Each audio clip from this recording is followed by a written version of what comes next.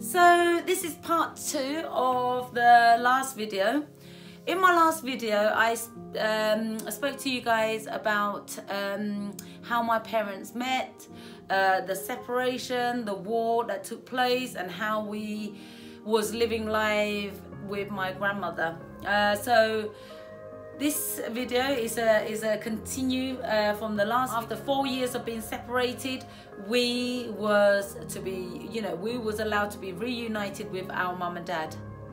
I remember the day so clearly. I remembered at that time I was 8. It was 8 years old, and I remember my auntie, bathing us for the very last time, and she had a tear, and she would say, oh, make sure you be good, get safe, fly safe, we hope to see you again one day, this is the last time. She was cleaning us, and she would say, this is the last time that I'm gonna bath you guys, and stuff like that. I remembered being really confused as a child. I was always a confused child because, not really having anyone to explain anything, if I can be honest, because we was just left to fend for ourselves. And I was thinking, like, I was really confused, because I said to my grandmother before, I left, I said, I don't really want to leave. I really want to stay with you, because one day if you do become blind, who's going to, take you to go and beg? Because we was living in the village, there was a lot of begging going on because everyone was so poor. So that was my excuse for not wanting to leave my nan, because I didn't really want to go to be with my parent, because I didn't know who my parents were. All I knew was my caretaker, which was my nan.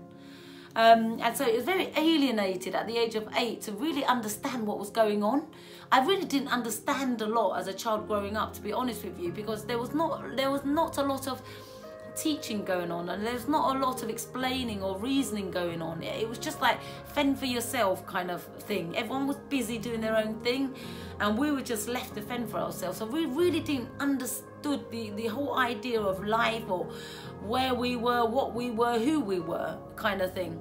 But anyway, I said goodbye to my grandmother, and it was the day that we was going to meet our parents. I remember, I cried a lot when I said goodbye to my grandmother, and then I became very clingy to my big sister. I started to get very clingy to her, because I think it's the fear and the anxiety, of not knowing anything else, anyone, and I must cling on to the only person that I know, kind of thing. Yeah, we came over to England. I remember going on the aeroplane for the very first time. Everything was very scary. I was very scared. Like, flying on the aeroplane, going on the escalator was very scared, frightening for me. We had this piece of paper that was written, like, everything was just very scary. And I would say to my sister, like, where are we going? She'll reply to say, like, we're gonna go and meet our parent for the very first time.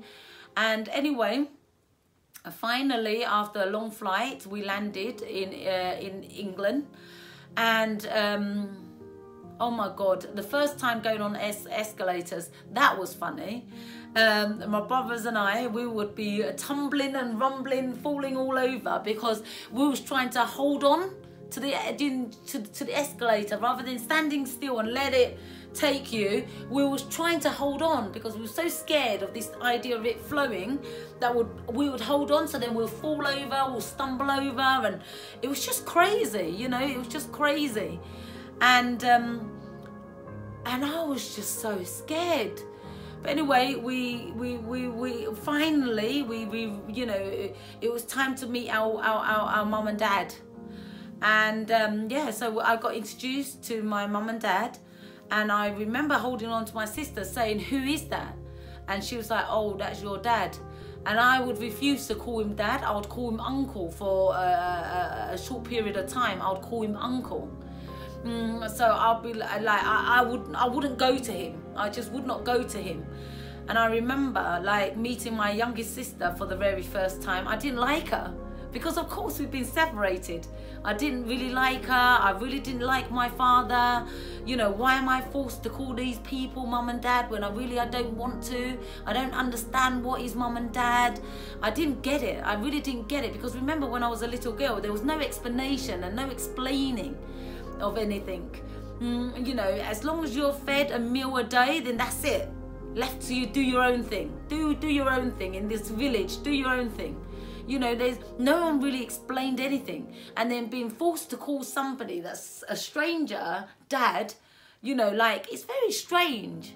No one really sat me down and said, you know what, and this and that, and it's okay, and that it's safe, and it's this. No one really did sit me down. And coming from an Oriental background, they don't really express their emotions. They don't really pour their heart out to give you the time of day to explain anything. It's like, just get on with it.